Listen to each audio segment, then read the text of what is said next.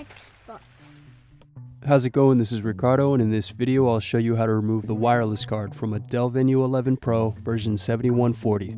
If you're looking for parts for this laptop, go to our website and use this coupon for a 5% off discount. Pry open SD card door with a thin object. Now remove base cover screw. Using the access point, pry up, unsnap, and remove the bottom cover. Now unplug battery cable. Next, unscrew and remove battery.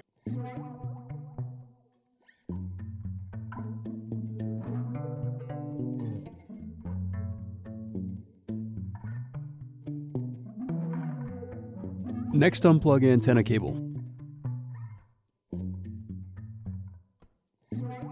Now remove screw and wireless card.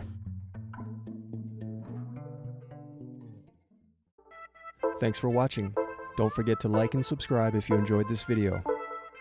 And if you need more, check out this playlist to watch other tutorials for your laptop. You can also click here to find parts for your laptop at partspeople.com.